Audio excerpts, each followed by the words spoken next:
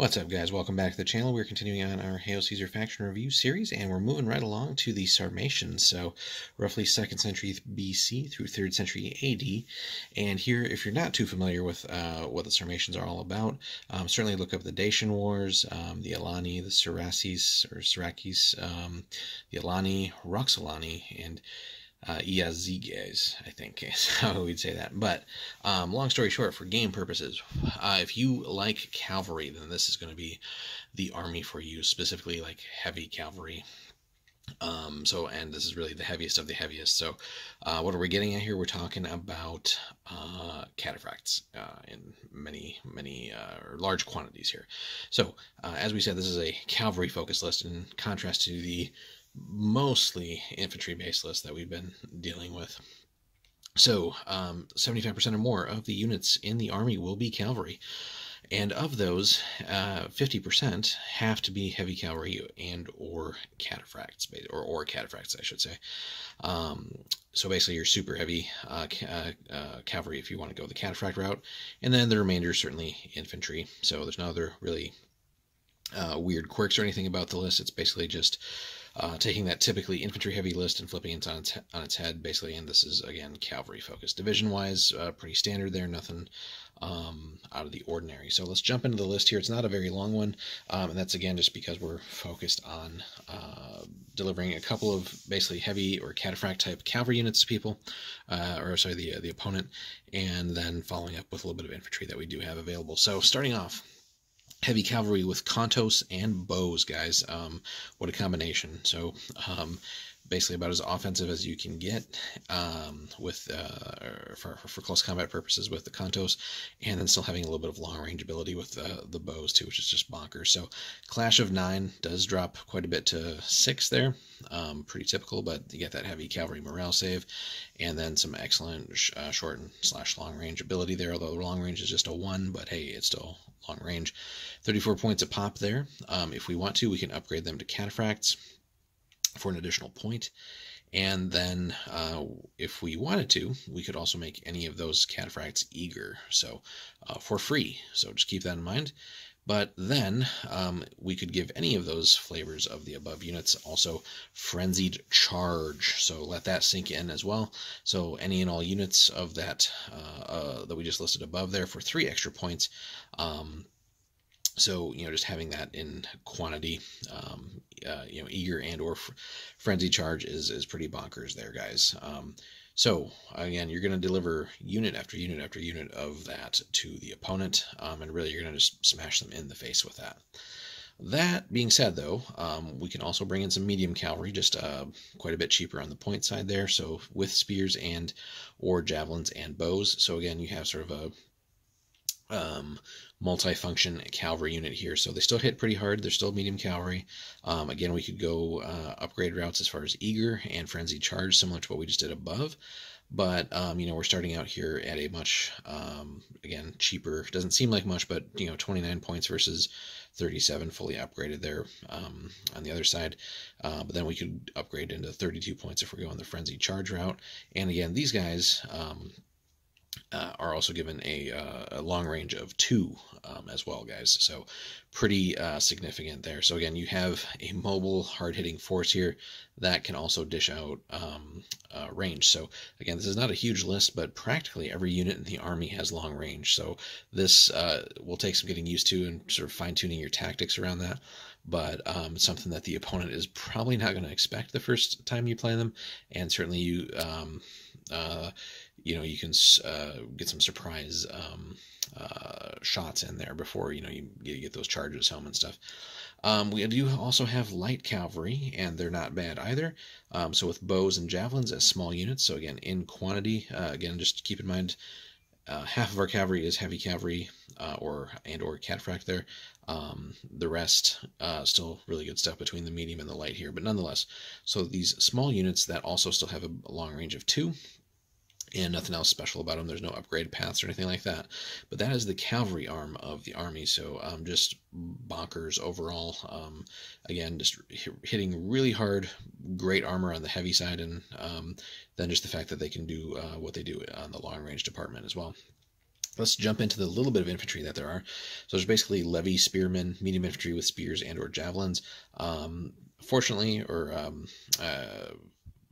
perhaps unfortunately, everything on the infantry side is basically levies, but nonetheless, you could go 100% cavalry in this list, but you could bring in some infantry if you want, and it just depends on your playstyle or what you want to accomplish here. So certainly if you go all cavalry, it's basically sort of balls to the wall here, and just get those charges off and just wreck face against the enemy. But the infantry certainly lets you field some pretty cheap blocks of dudes here, just because your cavalry is going to be so many points, right? So you certainly could use the sort of activations and orders, or basically having more orders or more things to order around, essentially. So, and sometimes just a block of infantry is a nice distraction, if nothing else. But in a pinch, they can do some damage too. So, levy spearmen anyway here. So, typical medium infantry stat line. Nothing special about them. Just again, levies. We do have also medium infantry archers, so up to 1 per spearman unit, basically. So if you do want to get that sort of 25% of the list, focus on infantry, again, you can still get blocks of long range ability here. So basically you take a spearman unit and then follow it up with a archer unit, and they're throwing 3 dice at long range, so good stuff there, again, albeit as levies. You could, let's see, reduction to field levy archers as light infantry. It's a pretty solid point decrease. You do keep the long range of 3, which is really what these guys should be focused on. So in that sense, having a discounted archery unit at still regular size is pretty solid. And then you could also field light infantry archers as small units. So basically sort of a double reduction here, a 9-point reduction. And, honestly, for what is that, 9 points, so 12 points total, having small unit archers that are still throwing 2s might not be bad, just to, depending on, again, how large of a game you're playing and what kind of space you need, and just making sure that your units do all have viable paths for movement and charging and shooting lanes and all that fun stuff. That could be an option there. And then lastly, we do have one sort of skirmisher option here, basically your bog standard small unit javelin skirmisher unit, although it is just a 1 of. So, depending on where you can fit that in, maybe take it, but it doesn't seem like it's ultimately all that necessary. There's only so much one small unit could screen, really, or do work with, and really, I think this list again is just about the cavalry side, right? We're gonna charge in, we're gonna throw a chunk of dice and just start punching holes in the opponent and start forcing break tests, if not outright just destroying units. And then to finish up here, the commander side. So leadership 8 across the board, so nothing special. We're not hampered with leadership 7, and really no major leader or general of note that would essentially justify leadership 9. So leadership 8 will do in most cases. This is, again, being an all cavalry list is going to favor some aggressive play style here, but you still need to be smart with your orders, getting cavalry out of position to where they will get potentially countercharged by things that will tar pit them down, and then once these cavalry units are kind of stuck and locked in place, again, that huge drop off from the clash value down to the sustained is going to be pretty rough, and you're not always going to be able to fight your way out of long-term engagements here. So and morale save isn't always going to save you either, so that stamina damage will start piling up, and then you might be testing as well. So so overall, again, you want to time your charges, use the fact that you have so much ranged firepower in this list, which again just seems weird to say, because it's also so much about just charging home with cavalry, but you do have a fair bit of ranged here.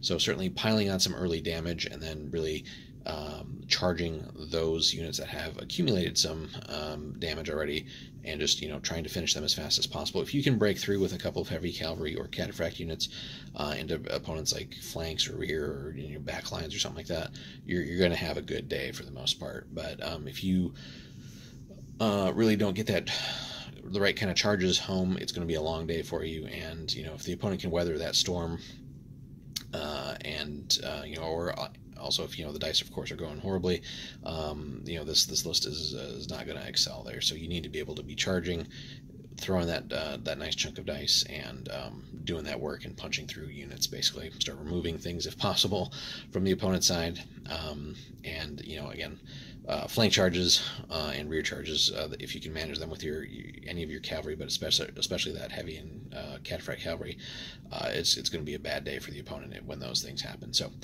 anyway, let us know, guys, if you have played Sarmatians. What have your experiences been if you're running this out of Hail Caesar?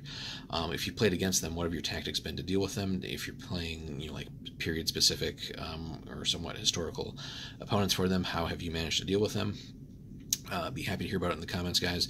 Let us know, again, your experiences for and or against with these guys. And again, thanks so much for stopping by. And if you do want to support the channel, of course, hit that like and subscribe button. And if you really want to support us even more, there's a link in the description, guys. If you head over to Warlord, pick up anything there via that link on their web store. That helps support the channel as well. So thanks again so much for stopping by. We will see you in the next one.